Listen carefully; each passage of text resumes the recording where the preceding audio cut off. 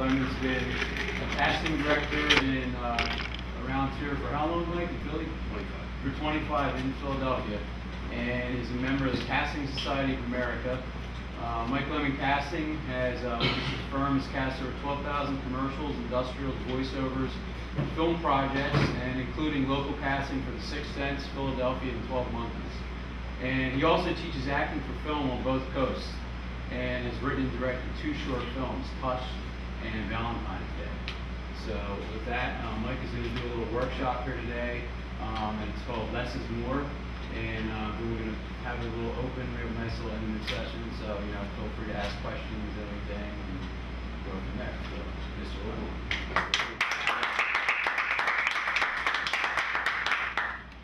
I was in Baltimore about 2 months ago for a workshop, and one of the actors came up and said, "Man, I really loved your dad. Such great work." And I said, "Wow, really?" My dad was a rose grower. I didn't know what he was talking about. And he said, "Well, you're Jack Lemon's son, aren't you?" And Jack Lemon spells his name with 2 M's, and I only spell it with 1, but that aside, I had to say no. He said, "Well, everybody down here thinks you're Jack Lemon's son." And I said, "Well, just go ahead, let me get better." But Jack Lemon made his debut on Broadway in Mr. Roberts, which you may remember the movie with Henry Fonda. But they found him on Broadway, he won a Tony Award, they took him to Hollywood to make his first movie called It Should Happen to You with Judy Holliday. And the director was George Cukor, who'd already been directing in Hollywood for about 25 years and went on to win an Oscar for My Fair Lady. It was a lighthearted comedy about a pretty wacky blonde, which was Judy Holliday's strong suit. And on the first day on the set, Jack Lemmon did his first take, and George Cukor said, "Oh, that was wonderful, Jack. Do it again and give me less." "Oh, that was fantastic, Jack. Do it again and give me less." "Oh, that was amazing, Jack. Do it again and give me less." "Magnificent. Do it again and give me less." Finally, he said, "Now, Jack, that was awesome. Just give me half of what you gave me that time." And Jack Lemmon said, "If I gave you half of what I gave you that time, I'm not going to be doing anything." And George Cukor said, "Now you know." Michael Caine has a great book and video called Acting on Film. I don't know if you guys read it. It's a short, concise, really good book, and an accompanying videotape. And he says in there, you can look at someone and see what they're acting and not doing. So essentially, acting in front of the camera, particularly for the last 50 years, has become more and more naturalistic. That's the idea. So it doesn't seem like performing, it seems like being. That there's a ring of truth and honesty to it. And if you look at the simple science of the fact that, we're watching this on a screen, but if movies are made to be seen in a big movie theater. So, you take natural behavior and amplify it 100 times, you can see why everything done in front of the camera needs to be done subtly, because things that are even done subtly resonate really strongly when they're magnified that way. And the people who do the very best job of film acting, you look at them, you can't tell that they're acting alone. Because they're essentially not doing it, except being present in the moment. They are totally present in the moment. In fact, I spoke in front of the Screen Actors Guild a couple of weeks ago and was talking to the actors about how to prepare for an audition for a film, and I said, well, the truth of the matter is it's less about how good an actor you are and more about what kind of presence you bring to the moment.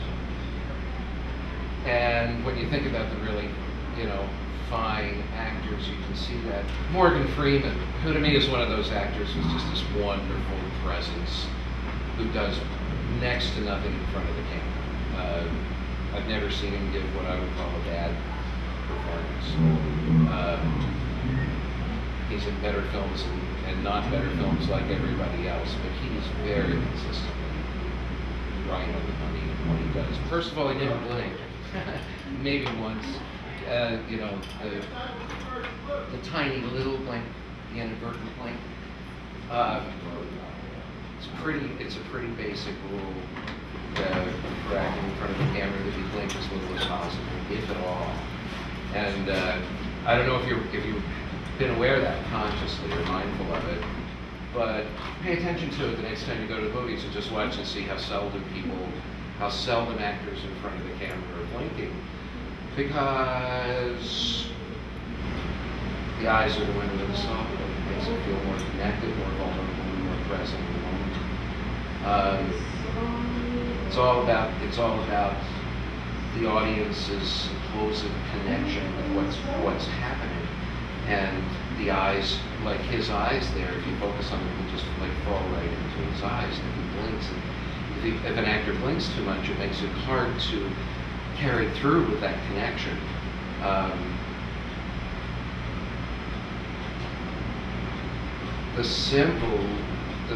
How quiet he is creates an intimacy that the technically films can do now, because of the high order of sound recording, so that actors, instead of projecting like we were saying actors do in the theater, can speak extraordinarily quietly. My advice to film actors is to speak only as loudly as you need to speak to the person you're speaking to, and let the sound engineers pick up that volume. So in Memento, for instance, which is one of my favorite films in the decade so far, there's that wonderful scene where Carrie Ann Moss is coming in around Guy Pearson. Listen to her speaking.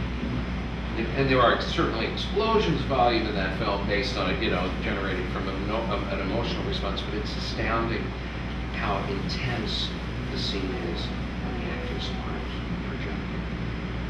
And it actually, I believe, heightens the intensity of the movie experience.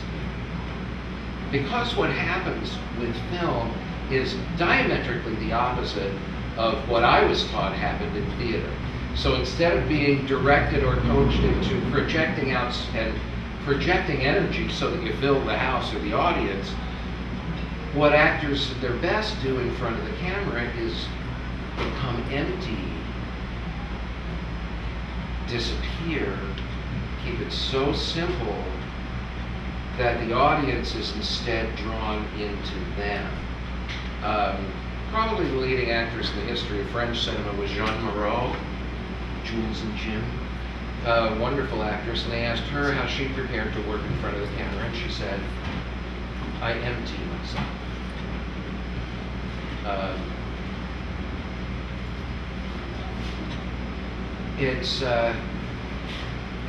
When she creates that vacuum, when she empties herself, she creates a vacuum.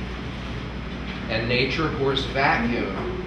And so from that emptiness, by nature, it's a matter, the audience is drawn into that void and becomes enmeshed with the experience of the film. When you have a peak experience at the movie theater, you disappear too.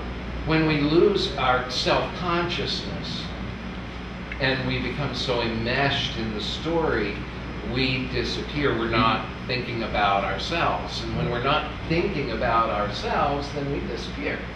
But we don't do that very often. We spend a whole lot of time thinking about ourselves.